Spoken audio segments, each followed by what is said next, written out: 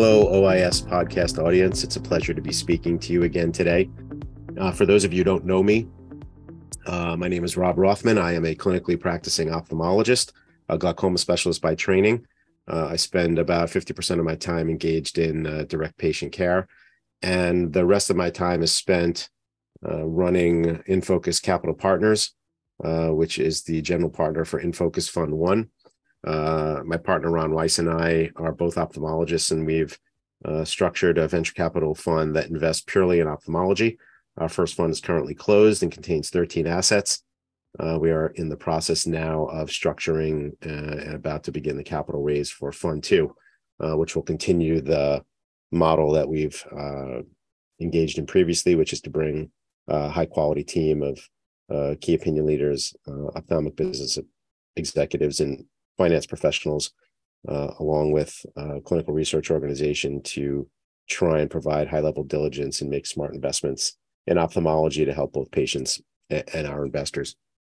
I know some of you have heard me speak before, and I've had the opportunity to speak to many interesting people over the course of the past few years, and today is no exception.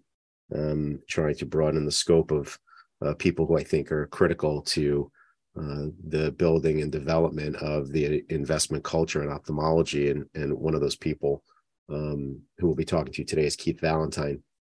Keith is the chief executive of Fight for Sight Vision Foundation in the UK. And it has long been, I think, I don't know if problem is the right word, but it's certainly been an issue where access to charitable dollars to support development in ophthalmology has been difficult to come by, and those problems exist in the UK as well. So it's a pleasure to have Keith here today.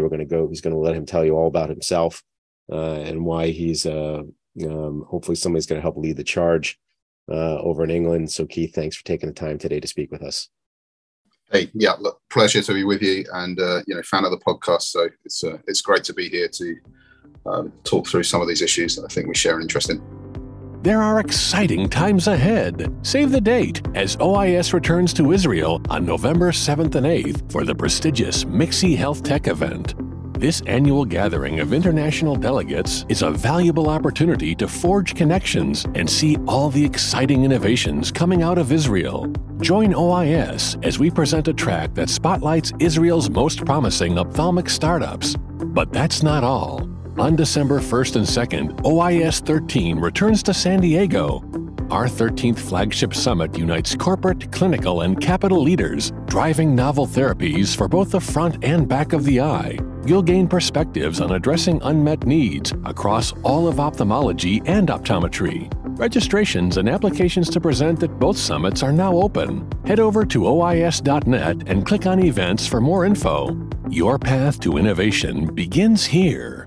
So Keith, one of the things that I think is amazing, and we're going to talk all about your background, and I'm going to ask you to give us a whole bunch of background, but you are the first and only visually impaired head of a national sight loss organization in the UK. Is that correct? Yeah, that is correct. There are some other colleagues in regional organizations much closer to community activities, but in terms of the national picture, yeah, that's true. I take no pleasure in that.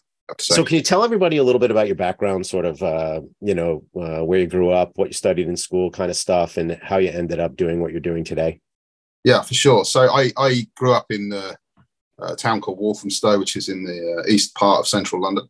I am from a family that have had autosomal dominant retinitis pigmentosa, which is traceable at the Moorfields Eye Hospital back to 1850 through the genetics project. So there's been a lot of us going blind in every generation in the city. I come from quite a complex background, working class family. I was the first of my family to go to university, which was an unusual choice because none of us really knew what university entailed, not having any social capital in that space. So quite a surprise when I made it there. I moved fairly swiftly post university to look to develop a career in business. I was an entrepreneur. Essentially, and then for the first career I had in my life through my 20s and 30s, I ran initially a startup business that grew fairly swiftly in what in the UK is called the regeneration market. So that's working in areas of social deprivation, poor quality housing. Actually visited, it's part of that role, I visited some of the projects in New York, some of the developments there, but our job really was to raise the capital, work with developers and state institutions to get the money flowing to turn those areas around and make them viable socially and economically. I never expected to work for a charity. If I'm honest, I thought by this age I'd be away in the Mediterranean on my yacht and having it. That's funny. Me too. That's incredible. They do say careful what you wish for, right? I mean, exactly. I was sailing on a 21-foot boat last week on my break. Not quite the yacht I was dreaming of, right?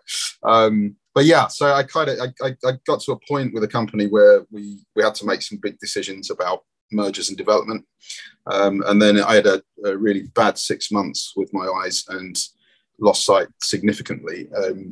Unfortunately for me, kind of 3, 4, 5 years before iPhones and that accessibility revolution that came with the digital device revolution, and sold up, which was the right thing to do. I have to say, it gave me a year or two to properly consider how I go forward. And I'll be honest, within that there was some pretty dark, well, not just dark days, there were some dark periods of time as I tried to adjust. Do you mind telling people what your condition is? Do you have any issue with discussing that? No, not at all. No, I've got a mixture of things, all consequent on the autosomal dominant retinitis pigmentosa.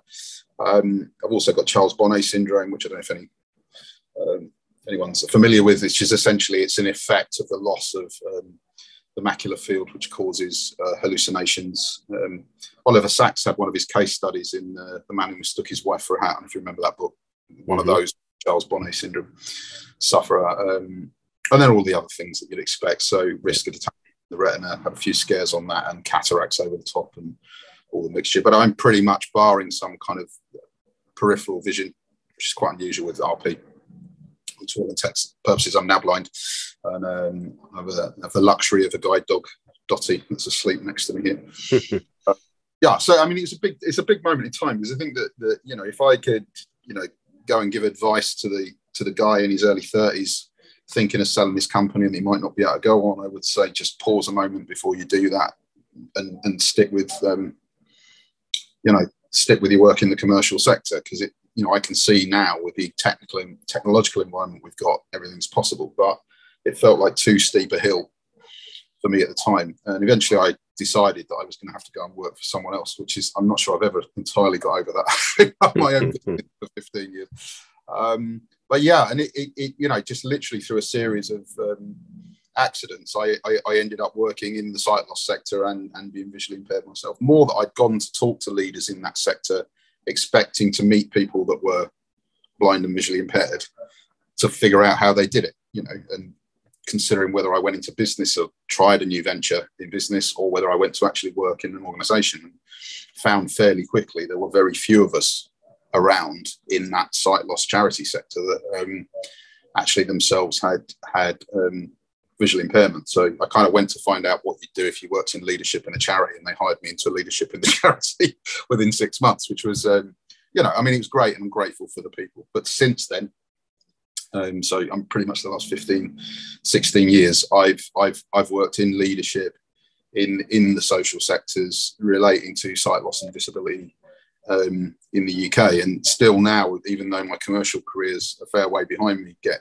referred to and identified as the guy that came from the private sector to work in in charity, which is I kind of like that. There's some validation in that, and I think my approach to the function and role that charities play, I think, is slightly different because of that. I believe charities exist to reach for an impact, and that they should structure, organise, and operate in a way that delivers that impact without fear or favour. And I've certainly found, there's incredible people working in the charitable sector in the UK, particularly in the sight loss sector, and none of what I might say to this point and others today is a criticism of that infrastructure. I simply believe there's something fresher required to start to channel charitable funds in a way that creates a proper economic dynamic, and particularly towards treatment. And let's get into that. Right. So let's get into that in a minute. I want to ask you a couple of questions first, because I think that, you and I have spoken, previously about some of these issues, and I want to get to all those, but tell me about the current sort of structure and scope of the charitable circle in the UK that addresses, sight loss and ophthalmic disease? How big is it, and what are we talking about here? How large is Fight for Sight, and comparatively, how much money do you distribute? I think people need to understand what we're talking about. Yeah, for sure. So, I mean, the sight loss sector in the UK splits into, I mean, there are multiples of small local community-led organisations, which I think are kind of out of the scope of what we're talking about here today. Right. You could factor those assets in, but they're never going to be able to be turned to anything at a national level. So the national sector itself is worth, I mean, depending on how you slice the cake up, between 300 and 350 million in total. Now, the thing I think that's unusual in the sight loss charitable sector compared to those other areas, health areas, if you look at, dementia and Alzheimer's, or, cancer, heart, stroke, those sorts of areas, that by far the bigger organisations in that space are providing services and are focused on lived experience. So it's kind of the reverse of what you'd find in some of those other health, disability and disease areas. And the slice of that that's investing in discovery or translational science is actually tiny. So, the total value of the national investment going in from independent charities into eye research in the UK is, again, these figures can vary depending on where you draw the line, but around 15 million pounds a year, which is, whether something's a lot of money or not depends on where you stood. But, you stand from the point of view of impact of what needs to be done in the world. In terms of investment, it's minuscule. So that's an interesting concept. I mean, it's an interesting problem that you just discussed, and I think it's part of the reason why it's so great to talk to you. And when you think about that, it doesn't mean that there's one avenue of allocation that's more important than another. Obviously, helping people with sight loss and who need services and support is a critical function. But as far as investable dollars to go towards potentially treating or curing those diseases, right? You're talking about a tiny fraction of the amount of money that's actually spent. Yeah. Huh. Interesting. Yeah. Well, so it's, and there's a certain amount, hands up, there's a certain amount of emotion, somebody's from generations of people going blind. I know from visceral personal experience, my daughter's diagnosis during the lockdown, she was on her own in a hospital in a corridor, and she found out she had it because she overheard people reading her scans and had to get home across London on her own on a train, wearing a mask, crying down the phone. It's kind of big, for those people that are experiencing that.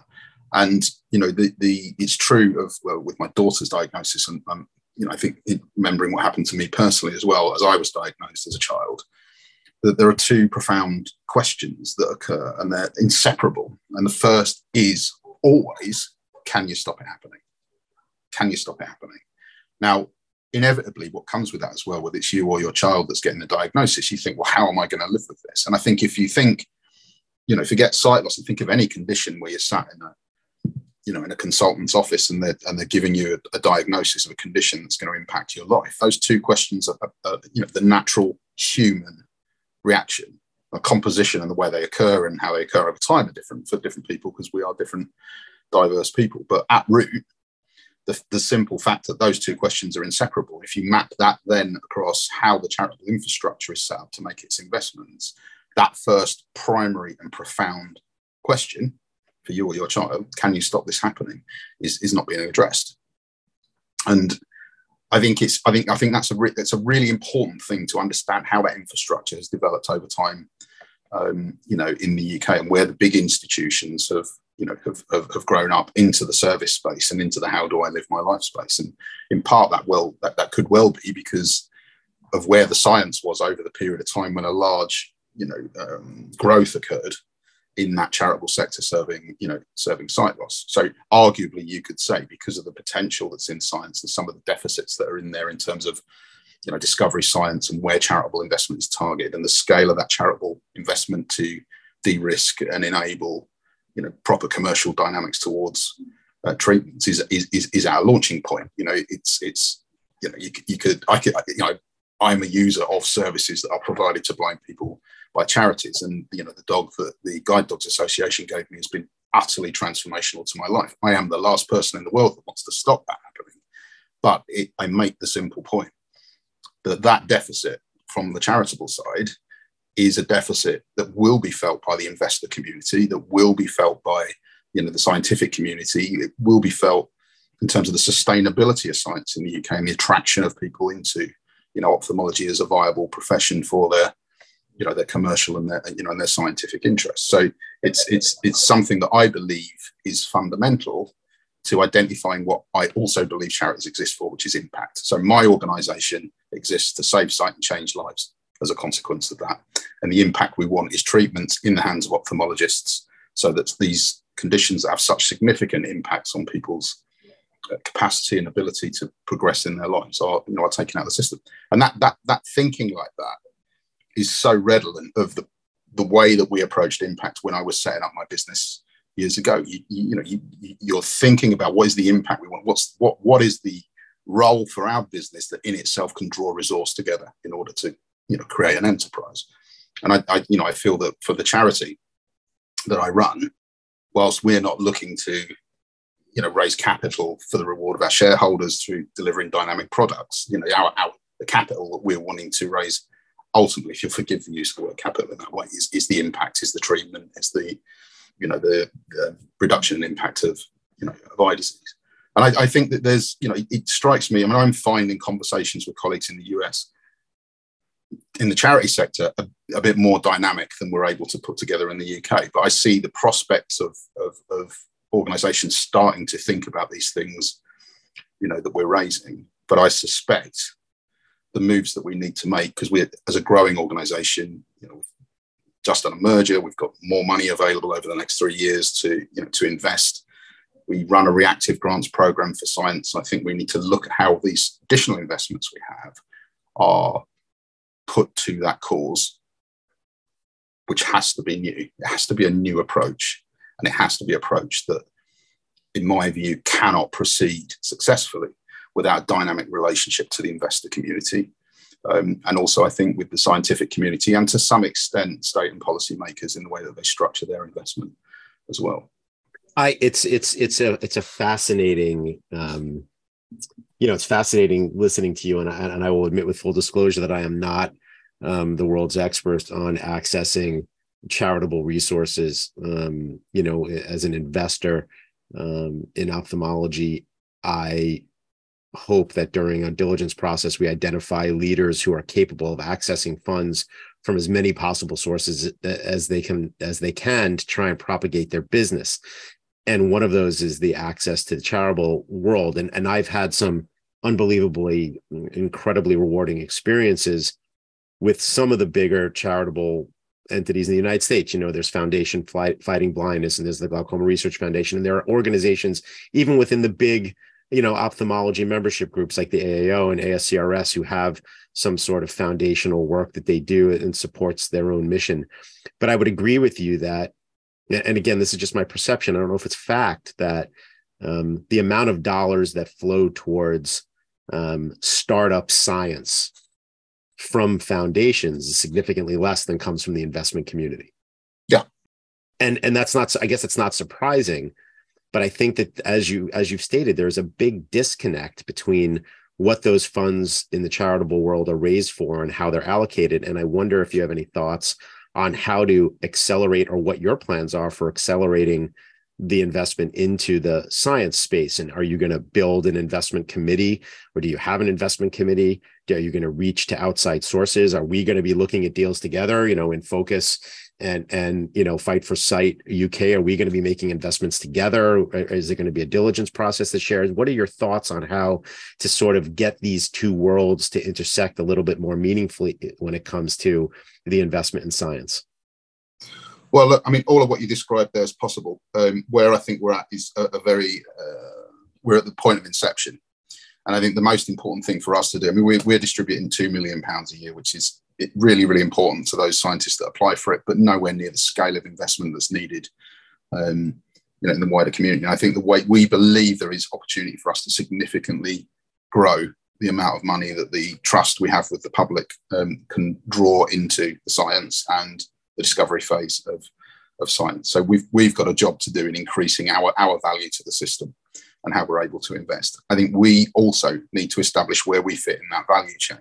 And we are, as an organisation, we've been in part. That's the second time I'm going to mention the pandemic. I apologise for that when we ever get past it. No, keep going. It's great. I mean, still like here, a little bit. Economically, for sure, it's still here. So don't worry about it. We're all feeling it. I mean, right. I'm trying to sell a house at the moment. I'm feeling it. But the critical thing. I took over here 18 months ago. We had a staff of 4. Our donor profile was holding up, but it was nowhere near the strength it had been rolling into that pandemic period. And I had a job to build a new company, new organisation, new charity to get the kind of growth and create the platform that's going to enable us to participate in that value chain and not just be, I don't just want to be a guy who's got an analysis of the system that's going to turn up and talk about what should happen. Right. I mean, there's enough. None of us short of ideas, are we? No one needs that. I think the job I've got to do initially here is to build a platform that's capable of doing 2 things. 1, having the cash in the bank so it's able to make the investments, and 2, engage with the system to establish where that fits in the value chain in order to, accelerate the realization of some of these opportunities that I think all of us, investors in particular, are starting to see in the system. So the route by which we do that, whether that is about investing alongside each other, whether that is about us creating a fund that's capable of de-risking early stage IP, so that you've actually got a way of processing some of these opportunities to get ready for investment. All of this is possible. The job we've got to do, I think, my principal focus at the moment is those 2 things: is getting the relationships right, but in the knowledge that we've got, I reckon 18 months, 2 years before we're investing. Even then, even after that growth, at around 10 million a year, right? So it's still, and that's quite a tough job to do. And I think I'm really, really acutely conscious that because I'm not a lone voice in this space, and we've got people involved, across governance communities in different charities that are starting to look at these kinds of relationships. But I am acutely conscious from my own work in building a business that we knew when we turned up and tried to cut a deal, even if there was a risk in that deal, that we could follow through and that we were able to deliver on what we were talking about. And I think one of the things the fact that this bit of the sector, the 15 million that I talked about, is small, that also has a consequence that it's had difficulty attracting commercial talent into its makeup. It's to some extent relatively immature in the way that it builds partnerships with commercial organisations. So there's some work to do, if you like, in making sure we are seaworthy, I would put it out. But I can't help shouting about it and talking about it. So I've got to find that balance. I'm not going to shut up because it's important, and I think that things are missing in the system, which means that IP is undercapitalized, and it's not possible to break out from some of these opportunities into the commercial processes and ultimately into the hands of ophthalmologists for impact. Do you think that there's some relevance, and do you expect? And this is a question I'm asking you personally. I mean, I have my own thoughts on this, but nobody cares what I think most of the time anyway. But I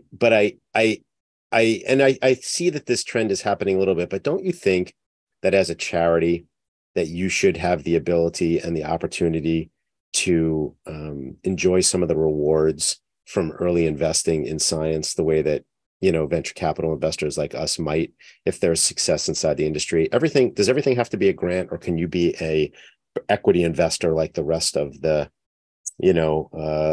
sort of syndicate that ends up funding early stage companies, and therefore gain reward for your own uses to make more investments down the road?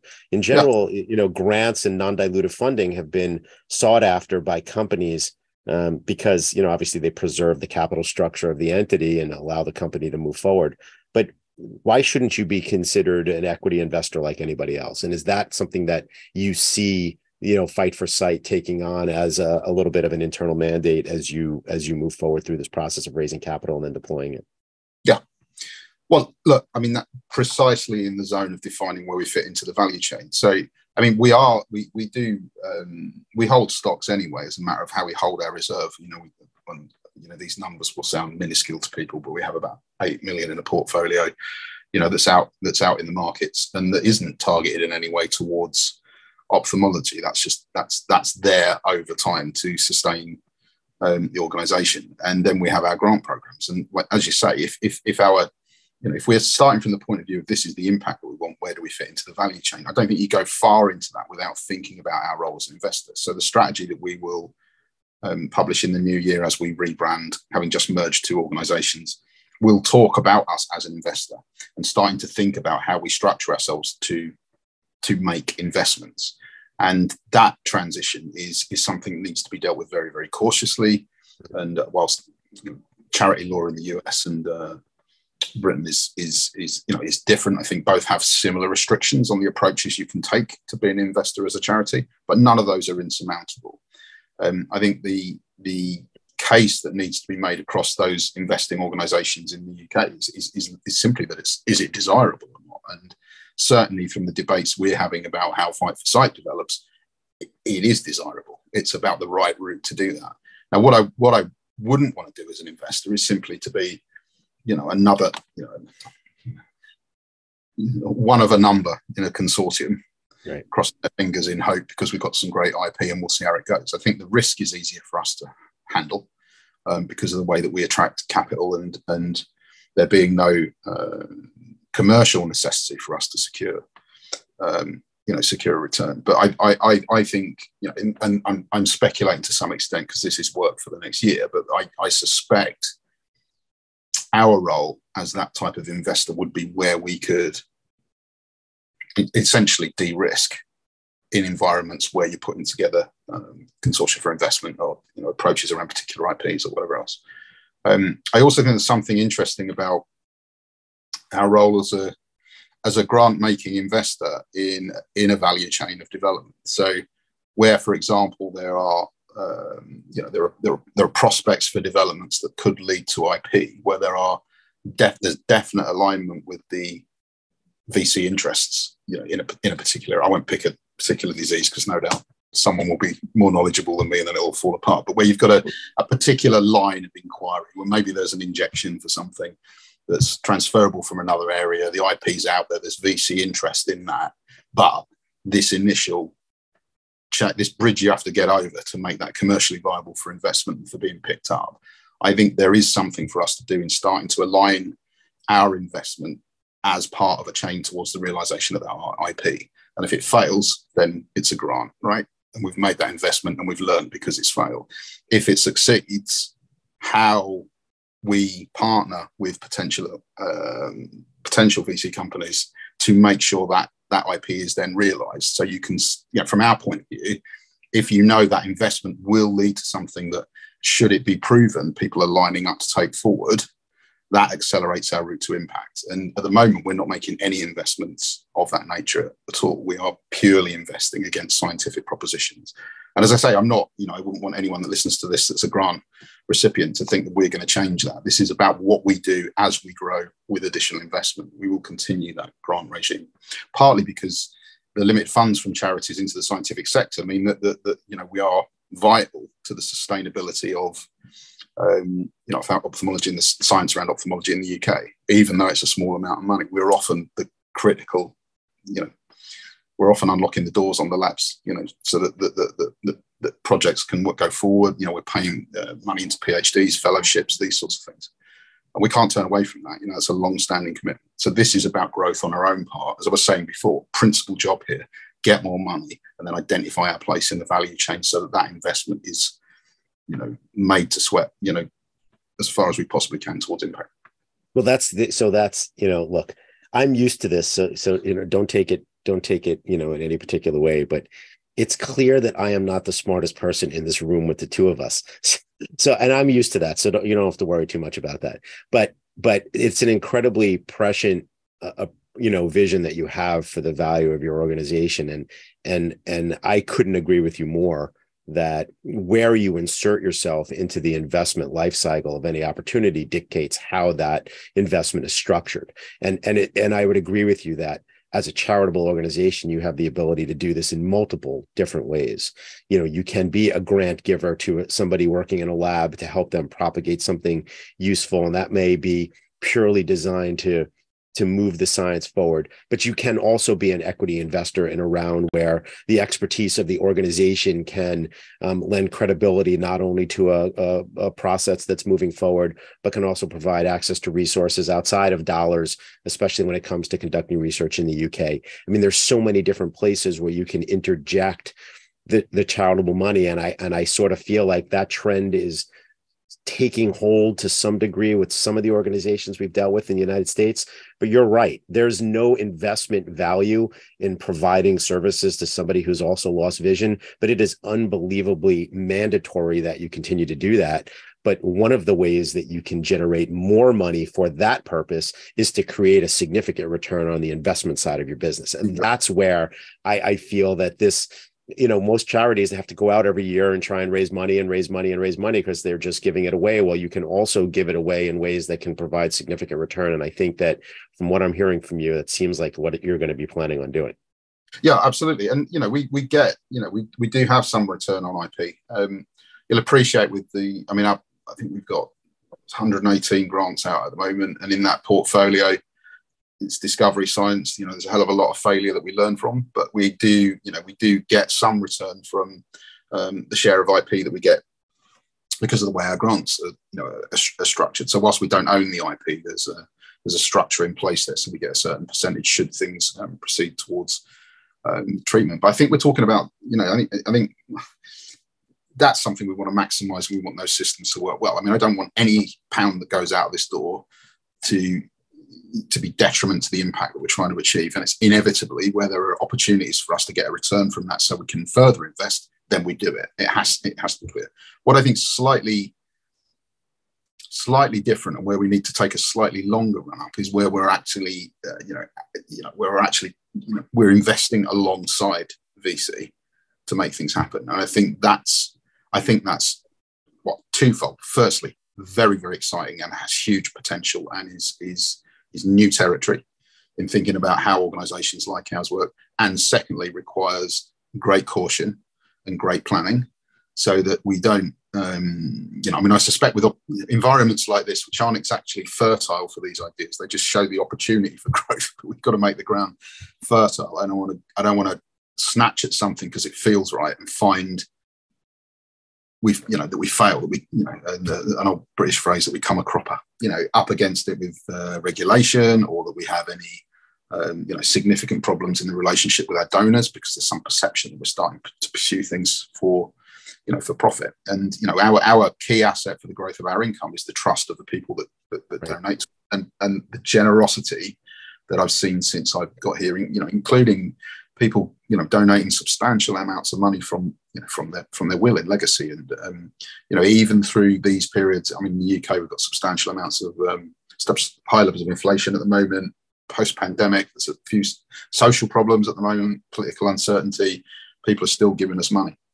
And I find we're 13% up year on year, on income. I remind people that's 13% of the, not as much as we'd like, but it's still growing in a difficult market. And we must not lose line of sight to that. So, where we design approaches to investment, which, I think with the right, I think for me, it's literally just about structure, building the right partnership, finding the right associate organizations to work with, and structuring things so that the mechanisms, serve charitable interests and the way that charitable regulation works in the UK. But people don't give us money for all of that and all that technicality. They give us money because they want treatments. They give us money because they have, often intergenerational or specifically within their families, people going blind, and they live and breathe the impact of that every day. And they give us money because they trust us to use that to get those treatments into the hands of ophthalmologists. And I think for me, that will remain at the heart of every decision I make in leading this organization, is to honor that commitment. And honoring that commitment is twofold. It's the right thing to do morally. And also, if you, as a donor to a charitable cause, and I donate to other charities, myself, what I want to see is them taking the pounds that I give them and, turning them into £10 of value, in the way they deliver outcomes for people. And I mean, if we get that right, people will, our donor community will widen, and we will draw more money into the system. I got to tell you, I mean, I hope that, as we're sort of out of time here, I hope that you use this podcast for your own purposes when it comes to raising money, because I think that anybody who's potentially thinking about making a donation to, Fight for Sight, hearing how you're going to approach what you're doing, is going to be compelled to give you money. Because to me, and again, as an ophthalmologist, a provider of care, as an investor in ophthalmology, what you just described and the mission that you've set for yourself could not be more appropriate and more thoughtful. I hope to God that we're able to work together, both as investors down the road, because I think that you're going to not only be successful in raising capital with the attitude that you have, but clearly that you're gonna have a significant impact. And it's just glaringly obvious that to anybody who would listen, that you have the proper mindset, proper focus, proper motivation, not only on a personal level, but from your past experiences with visual loss in your family to make this work. So I don't know what else to say. I mean, like I said, I'm clearly not the smartest guy in the room here, but I think you're in a great place and on a perfect path. And I couldn't be more, privileged to know you and to have had this conversation. And I'm anxious to follow up with you over the next, few years to see how that growth has propagated. And, I'm looking forward to the opportunity to work with you going forward. Hey, look, I'm planning to get to the States next year. I'll buy you a coffee or a glass of wine. Well, we have a mutual friend, right? So, Indeed, we'll get Paul to pay for it. He owes me a lot of meals at this point, I think. So anyway, Keith, thank you so much for taking the time today. Again, Keith Valentine, Chief Executive of Fight for Sight Vision Foundation in the UK. It's been a privilege and a pleasure to speak with you. And to the OIS podcast audience, I'm looking forward to future conversations down the road. Thanks again, Keith. Thanks. It's been a pleasure.